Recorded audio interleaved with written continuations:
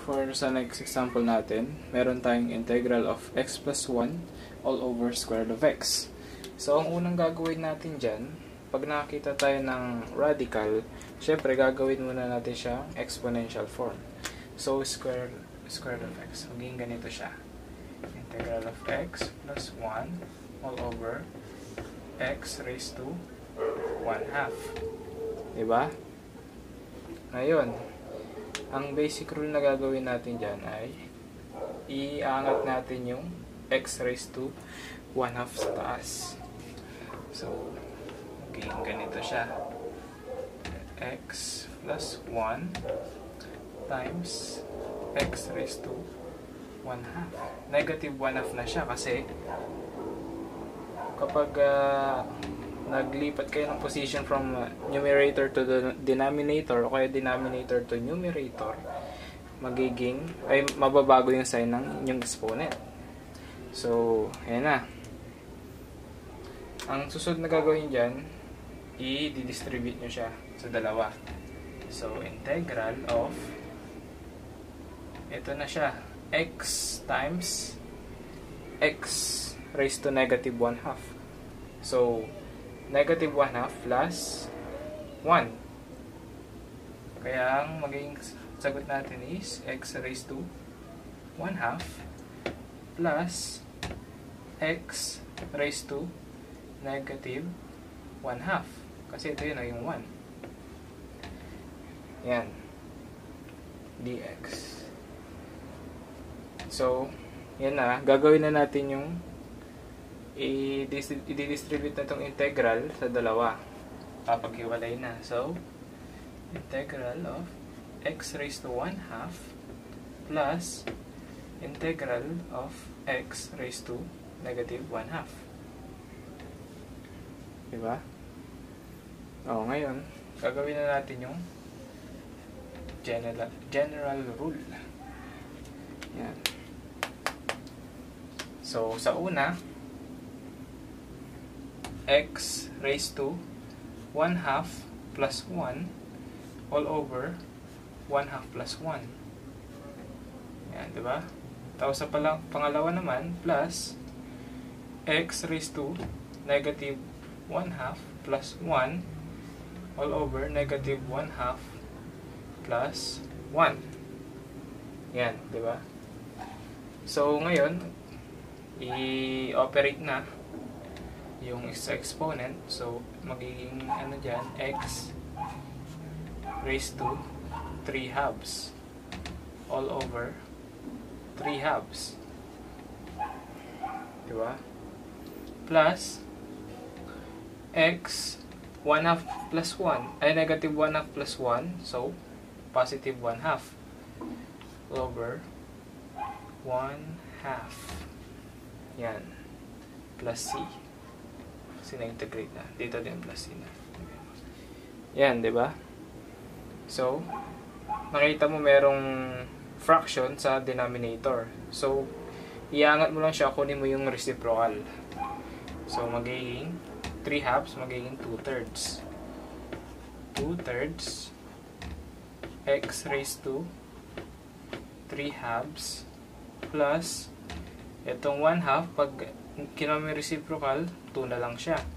X raised to 1/2 plus c. So, yun na yung sagot. So, sa second problem, meron tayong x cubed plus 8 all over x plus 2. Integral. So, makikita natin yung sa numerator, pwede siyang expand. Ganito kasi yung ano niya, yung form niya, parang a cube plus b cube. Yan, naalala niya yung ganyang pag-expand. So, para ma-expand siya, quantity of a plus b times the quantity of a squared minus ab plus b squared. Yan, di ba? So, sa case natin, meron tayong x cubed plus 8. Yan. So, makikita natin, ang value lang ng kunin natin yung a, tapos yung b. At dito, meron tayong a cube plus b cube. So, ang gagawin natin, para makancel ang cube is, i-cube root natin. So, cube root. Yan. So, cancel na yan. So, yung a natin is equals to x. At yung b is equals to yung cube root ng 8, which is 2. Yan, meron tayong a at b. Pwede nating masubstitute dito.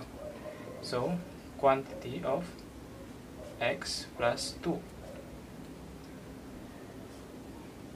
times the quantity of x squared, a squared yan, minus a times b, 2 times x, 2x, plus b squared, so 2 squared, which is 4.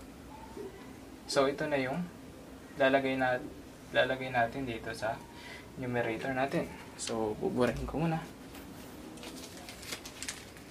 Okay.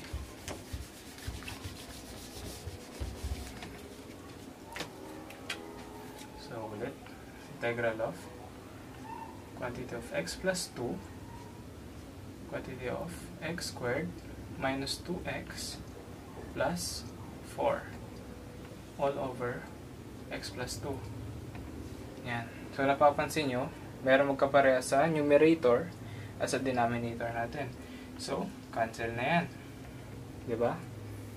So, ang matitira na lang is quantity of x squared minus 2x plus 4 dx. Yan. Nakalimutan ko. dx. So, gagawin natin, i-distribute na yung integral sign. So, integral of x squared minus 2x. Nakita natin meron tayong constant dito, kaya diretso na lang na ilabas. 2 integral of x plus to 4, constant na siya, kaya ilalabas na yan. Matitira na lang is yung dx. Yan. So, i-operate na, integrate na. X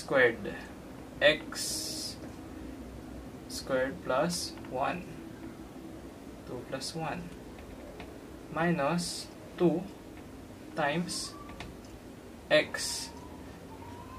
Pag yung x na ganyan lang, meron siyang imaginary 1 na exponent. So, 1 plus 1 equals to 2 over 2 plus 4, at yung integral ng dx is simply x plus c. Yan. So, cancel to both para sa 2.